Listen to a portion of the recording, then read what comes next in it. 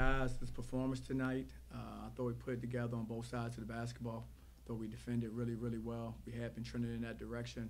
It's good to see our guys continue that and get our identity back. I thought offensively we really complemented our defense well. I thought we really played off each other. Guys were very unselfish, made each other better out there all night. And it's just a good way to kind of end the season for our seniors. Happy for them. You know, it's the one game you're going to always remember. It's one of the games you'll always remember, senior night.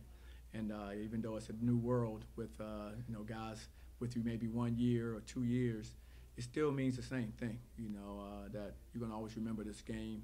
And I was happy that not just our seniors, but our underclassmen, everyone contributed to really help send them off the right way.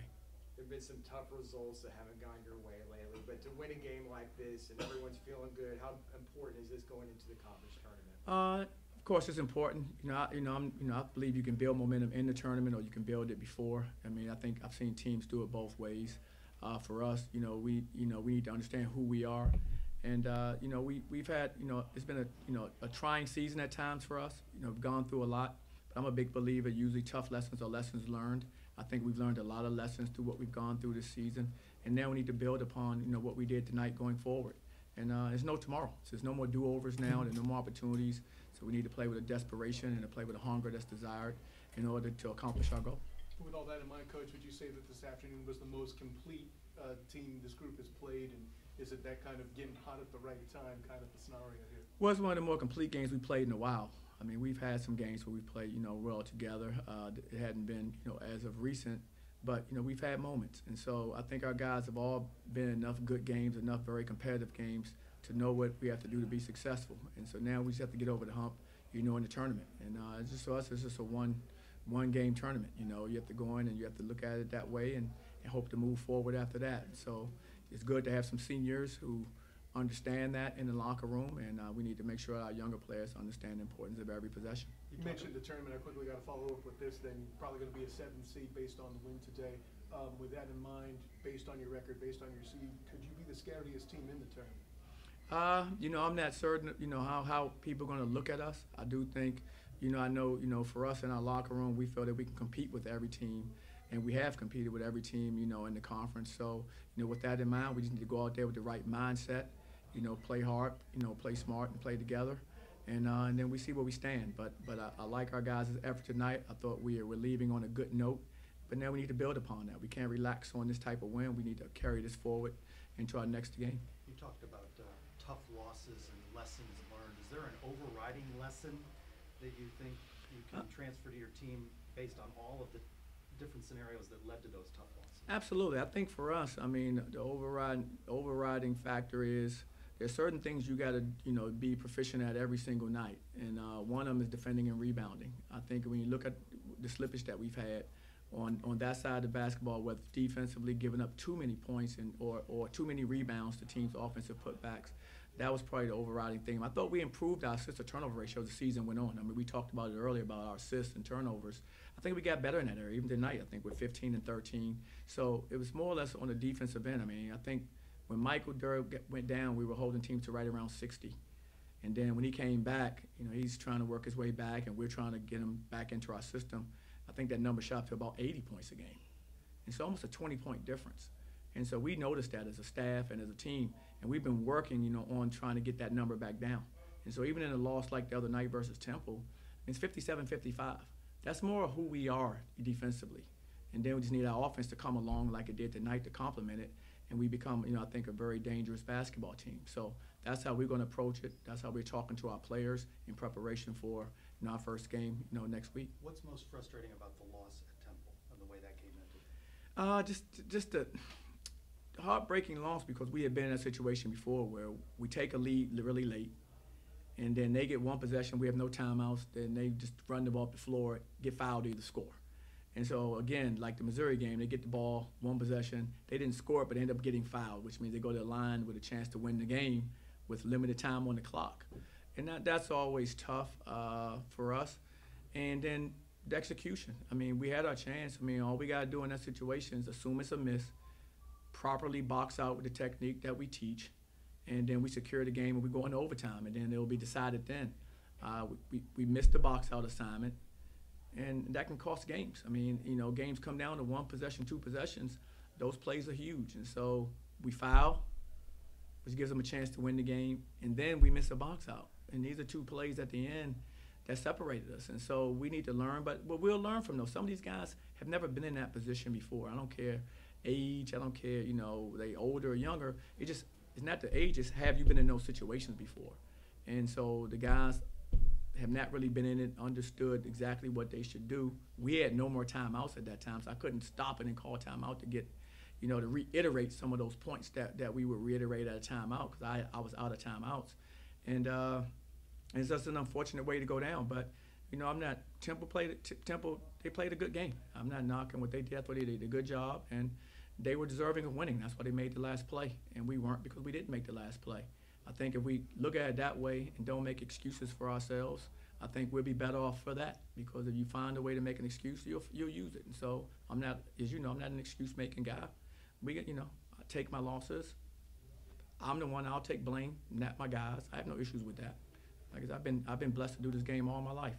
I'll take that, you know, and we'll get better, and I'll get better for those guys in those situations. I know it's been kind of an up and down year for Darius Johnson with the injury. He's missed a few games. He probably wasn't 100% when he came back. How do you think he did today? Because it seemed like he was.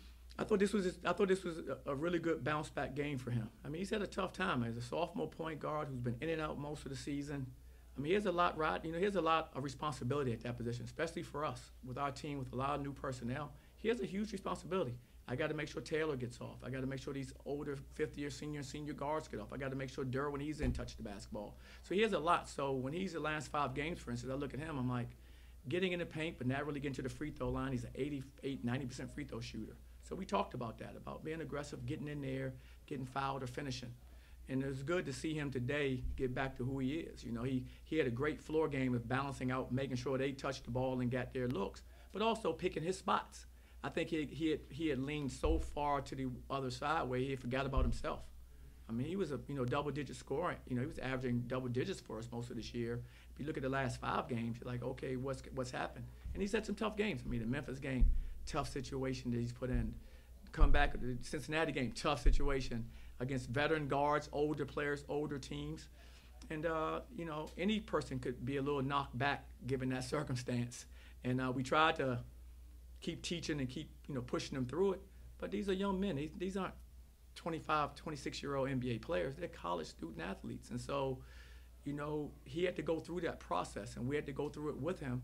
But it's good to see us come out of that process on the other side now, where he's able to bounce back and have a game where, okay, this is who you are. You play to your strength. He didn't make 1 jump shot, still had 10 points and was 5 for 8 from the field, with no jumpers really. And we know he can make open shots too. So it was good to see. I think that's good for our team. It's good for them to get a feel for who he is and who he's been. So now going forward, that helps us.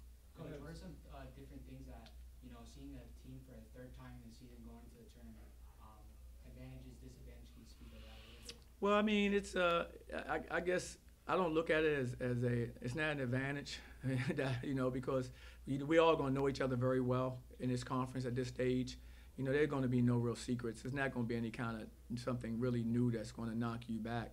Everybody has their system and has played the whole conference schedule, so we'll know who they are. They'll know us very well. It's going to come down to, who wants it the most and just overall execution, like just who can out-execute who for 40 minutes on both sides of the basketball. That's what it always comes down to at this time of the year.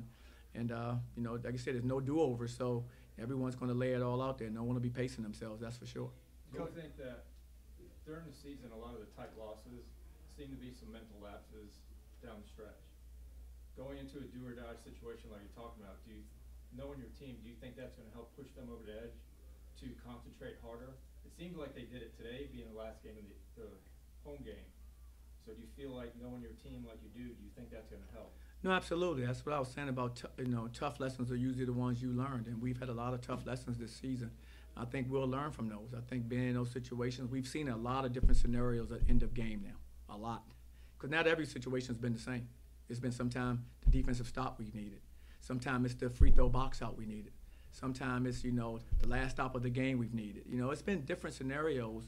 And so, but the more you see them, the more we can watch film and teach from them, the more our guys will absorb that and they'll learn from it. And I think they have. I look at, some of the things we've shored up defensively, so they're growing. And so now it's a point of emphasis for us going into the tournament to make sure, as you just mentioned, that our focus, our concentration is there, to make sure we close the game out the way we need to close it out. I want to go back to this last road trip. You went from Tulsa to Philly. You were there for several days. What led to the decision to be there for as long as you were? It wasn't. That decision was made because of the conflict in travel. There was no way for us to get out from Tulsa to back home and then to Philly, because we couldn't leave after the game.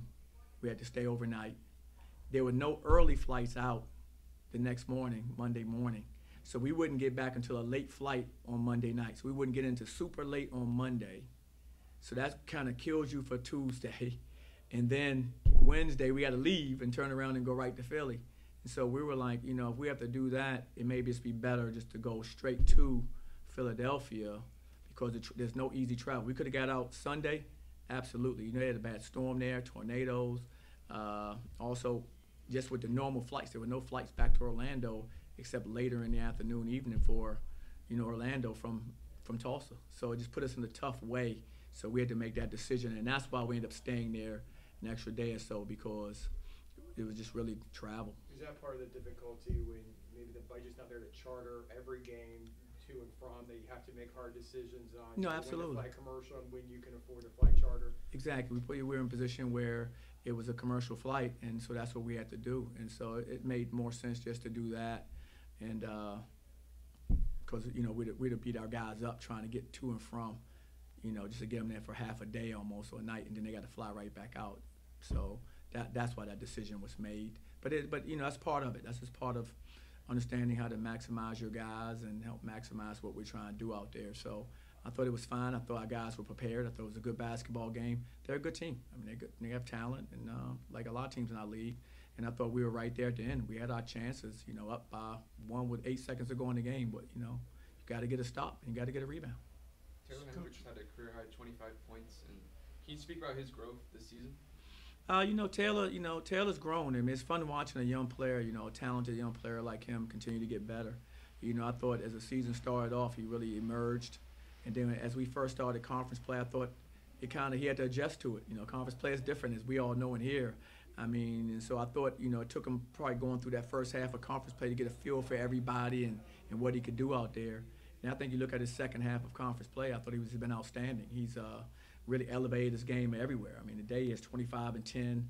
I mean, he's been playing really at a high level, and he's getting better. I mean, I'm watching him get better throughout the season, just understanding our concepts defensively, getting better offensively, understanding how to, be a little more aggressive when he receives the basketball and not just kind of settling and deferring to the, older players. He's really starting to grow up and understand that, he's a focal point of what we're doing, and he needs to establish that by how assertive he is out there on the floor, and he's done that. What's he like to coach?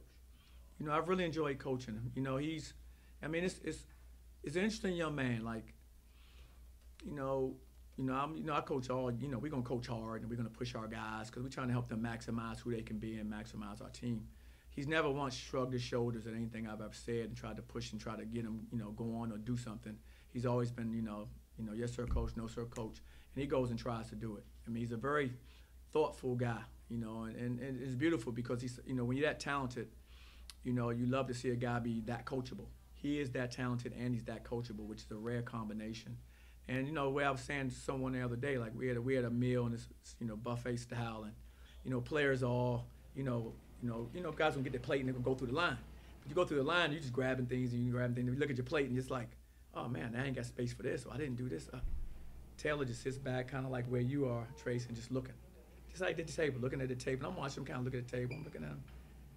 So because we went up there, he knew exactly what and how much he was getting down the line. So he looked at his plates like perfect. I'm like, man, this kid, is he unreal? Just a unique individual in that regard. I mean, that was something. He just stood back kind of where you kind of stared at everything. I'm just kind of off the side watching. Then he went through. It was like done, and everything was like he wanted. So his attention to detail is very high. He's a very conscientious young man, and like I said, I've been fortunate to coach him. I'm glad I had a chance to, and our staff has had a chance to coach him. And I think we've helped him, and I think he's done a really good job for his team. Coach, it being senior night, I'd be remiss if I didn't ask about C.J. Kelly and his performance tonight. He comes out, delivers what he does, but in particular, 7 points in a minute and also accruing his 1,000th point. From your perspective, how fun was that to watch on the sideline? It's a lot of fun to watch, and I was very proud of him because, I think he had a good carryover from the Temple game. I thought he really did a really good job and made some plays for us to help, down the stretch of that game to help, give us a chance. And I thought he just carried that over tonight. Being senior night, a lot of times you worry because seniors are under a lot of stress. There's a lot of emotions and butterflies about this is really it now. And I thought he did a great job of fighting out of that, especially in the second half when he made that run. He's a really good basketball player. I've enjoyed coaching him as well. He's not just a scorer. He can facilitate. He makes plays for you on the defensive end. And so he's been really good for this team. He's battled some things this year. Like I said, to his credit, he's battled things, and he remained out there. But he was a shell of himself for about 3 weeks because of that. And we're not like we're going to tell the opposing team why would we do that. But we knew he was very limited. But he just fought through it and kept playing and giving us what he had. So I'm glad to see him be rewarded with his 1,000th point. That's rare. How many players get a chance to score 1,000 points in their college career? And he did on a night like tonight where he had to make some huge plays. I thought they had gotten some momentum in the second half. I think the 7 quick points in a minute for him, it kind of stymied their momentum and kind of really, gave us the opportunity to kind of just continue to play the way we wanted to play throughout the rest of the game. So where do you think this team is now as it heads to the conference tournament? I think we have a good mindset. I really do. I thought even before this game we had a good mindset. We just need to get over the hump. I think I have been saying that when we're going to step up and make a play to get us over the hump, whether it's a defensive play or offensive play. And I thought we did a combination of that tonight, and so, like I said, I've been always, you've heard me. I've been I'm always optimistic about, my team anyway, and I'm really optimistic about this team. I think, I'm a cup half full guy, not a cup half empty guy, and so I believe in our guys. I think they still believe in themselves, or we wouldn't have been in the games we were in. Think about a year. You go back through years. How many teams have you seen play 30 games, and really, I don't think we lost a game by more than really 4 possessions, maybe 4, maybe 5, maybe that was 13 was maybe the highest game we lost. I think it was South Florida. 2 games over, lose by double digits. Everything else was in single digits. These guys have been right there, so they know they're capable of winning games and winning big games. We just have to do it. And so this, I think, was a good step going forward. We win a good game at home before we leave for the tournament. We know we're capable. We just have to go out there and make it happen. And that's the best way to be. Winning the conference tournament is a heck of an accomplishment for any team. And we're going in there starting off just like every team that's going in this tournament. All of our teams are starting off in the same place now, 0-0. And we'll have to make our fortunes happen in this tournament. Taylor, obviously a big game for you. Last regular season home game. What was working well for you guys tonight, you think? Really our defense, we know how well we could do on offense, but on our other stints, like defense has been the problem, and we're getting back to that in these last couple games. What are some of the keys to your defense playing better as of late? Really just our effort, locking in on every single possession. Yeah, that's pretty much it. In senior night, I got to ask you to put a little shine on this. You're trailing after I think C.J. Kelly had already scored. I think it was 4 of the 7 points in that stint. Mm. You see, you keep running up, and then he passes you the ball. Like, just take me through that play and what that moment was like. Wait, when was that? When C.J. had that string of points there that win it, and then he had an assist to you in that creek running up on him. He had thrown you. Oh, was that when he was on the floor? Yeah. Oh, I thought he was gonna pass it to whoever that was next to him, and then nobody was guarding me, so he just gave it right to me. So I finished the play. What do you like the most about how you're playing right now? That I'm not really getting sped up, and I'm just playing my game, and I'm playing within the system that coach has us in. I know you still got some games to play, but what's kind of been the highlight for you of your freshman year? I don't really know. That's a good question. I don't really know the highlight, but I'll probably say just everything. UCF is everything I hoped it would be. And I'm just really happy to be here, being coached by Coach Dawkins and everything, too. You mentioned getting coached by Coach Dawkins. Coming in from your first game, you have a full season of experience. Take us through how much improvement you think that's had for your game just that time. I think I've improved in literally pretty much every area of my game. Coach Dawkins put me in positions to handle the ball a little bit more. positions to shoot, to score, and he's really helped me develop for sure. How different do you feel now than from the beginning of the season? I feel like I'm a sophomore, like I'm a little seasoned, but the job's not done, so I'm still gonna be trying to do my best. So Taylor, I think obviously nationally you're recognized as a great shot blocker and three-point shooter. You've made improvements throughout the year. What do you think is next for your development? Really just get my ball handling right. Coach Dawkins has been helping me with that, but it's just me putting a conscious effort into working on that too. It's kind of been a tough month or so for the team, but you win tonight, you're going to the tournament. How's the team feeling? 'Cause I know you guys feel like you're better than maybe your record's been the last month or so. Oh yeah, definitely.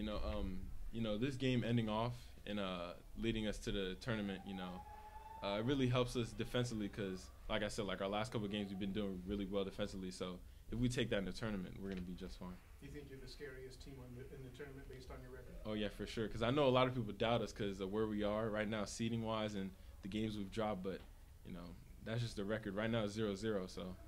When you have the tough losses that you've had, what do you take from them? What can you learn from those moments? Just that we need to be better on defense because our offense was there. We have great guys offensively, but sometimes like our defense is a little off. And that's just because of the players. That's really not because of the coaches. It's because we just gotta make a mental effort to just stay locked in, and we've been doing that the last couple of games. Taylor, how would you explain, your leadership styles? Because you're talking a lot on the defensive end of the floor. Is one of the things that stood out to me most about this game. What are you telling your teammates, and is that an active role that you've been seeking to have with this team? Oh yeah, definitely. I've been trying to work on my talking a lot, but mainly I try to lead by example on and off the court. And because I'm a freshman, so maybe guys might look at the older guys. So I'm just gonna do what I got to do, on and off the court by example. Taylor, just a quick hard-hitting question for me: who does the headband better, you or Michael Durr? I'm gonna give it to Michael Durr.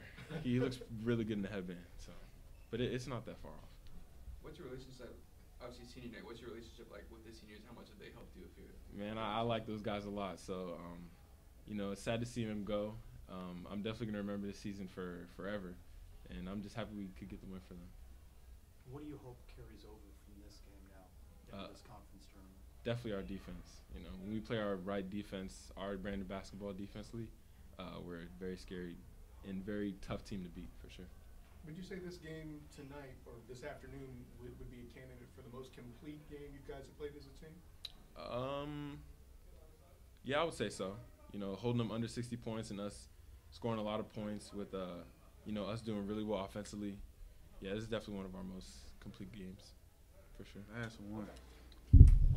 Fellas, obviously senior night, you guys playing your last games. Just kind of what are your thoughts? Obviously ending things with a big win that you really needed heading into the conference tournament time. I think it was a great win. We needed one, obviously, and what better time to get rolling than now with tournament play coming up. Mike, I know you've been battling through injury. You came back not too long ago. Would you say this was your best game since you came back from getting hurt? I'm not sure, but I'm happy we won. I'm not worried about me personally. I know I'm going battling things, but I'm just trying to contribute to winning. So that's all I care about. CJ, how would you describe that 7-point stretch that helped you get to 1,000 career points? It was a 7-point stretch? Yeah, I didn't even know. 7 points, 2 assists, 1 steal. Oh, wow. In a minute. Yeah. In a minute. I can't even explain it really. I was just trying to make sure we secured this win. It was a much needed win. I kind of kept forgetting it was senior night until when guys got subbed out and the crowd would start cheering. So I was really just locked in. And then when I scored it, I didn't even know that was 1,000. I don't know. I kept getting reminded throughout the game. So shoot the ball. And I was going to just let it come to me. So when I scored it, I was like, oh. Right. And everybody was like, yeah, it's 1,000. I was just like, oh, I finally got it. You got more basketball ahead of you. What has it meant to you to be a part of UCF this season? It was big. Playing under Johnny Dawkins, it's been real fun. It's been special to play for him in this program. I learned so much from him and the coaching staff and being around the players. I just learned so much. And I'm really thankful because not a lot of people can experience something like this. How do you think your game has changed or grown? Good question. Playing under Coach Dawkins, Just more so the confidence that he puts in the players. Everyone. When he speaks, it's just like you want to rally behind him, and he just gives me so much confidence. I feel like I can run through a wall. So him just instilling that confidence in me to do whatever, anything on the court. And then he just teach me little tricks and trades. Some pro stuff he's gonna teach me. What about you, Mike? Same thing. Mainly confidence and just being confident in yourself. That's the biggest thing that I got, honestly, just the confidence part. But it's been a blessing. You talked to Taylor before you guys came in. He said the biggest thing in his mind for you guys to get that big a win tonight was the defense.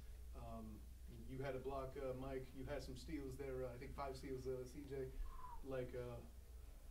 For what would you guys do to put that together to have such a good defensive effort this afternoon? Well, we just have each other's backs, really. We all rotate.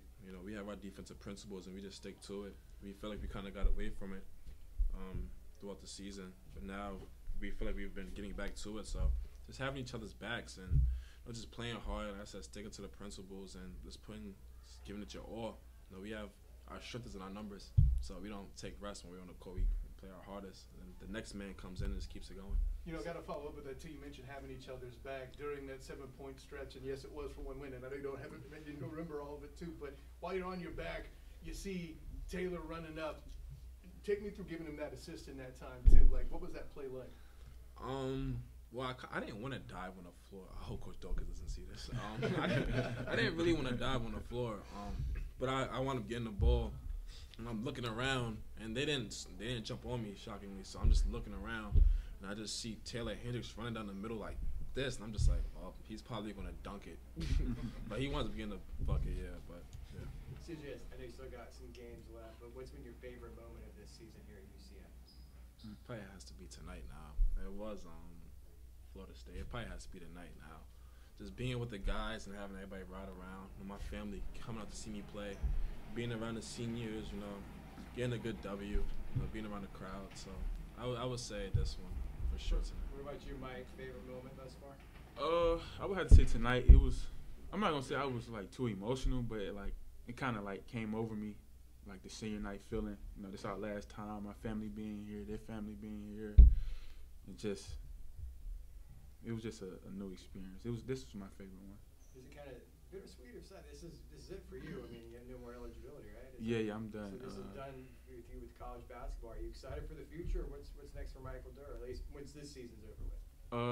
Yeah, I'm excited. I'm obviously professional basketball, but I want to take this season as far as we can take it. You know what I'm saying? We had to start the season out. We had big goals for ourselves, so we still trying to complete those goals. When you've had the kind of tough losses you've had throughout the season, what can you do with that now as you get into a conference tournament? What do you learn from those moments of adversity? Go ahead, Steve. What do you learn from them? Well, you gotta learn from your mistakes. We've been in close games all year, so I think we've grown from them. A lot of new guys, coming together, playing new roles, and guys being in and out. So I feel like that was just a battle in itself. So coming to all these close games and not pulling all of them out and pulling some of them out. So I mean, I feel like it's just preparing us for the playoffs. Our whole season has been playoffs. If you think about it, I don't think no one has been in as much close games as we have. Yeah. So Coach Dawkins has at times described it as being a bit disjointed this season because of the absence of certain guys. Has it felt like that to you? I feel like it, yeah, but it's just all the great teams find a way to win no matter what's going on. So that's been our approach, or that's what we've been trying to do. But it's definitely been weird.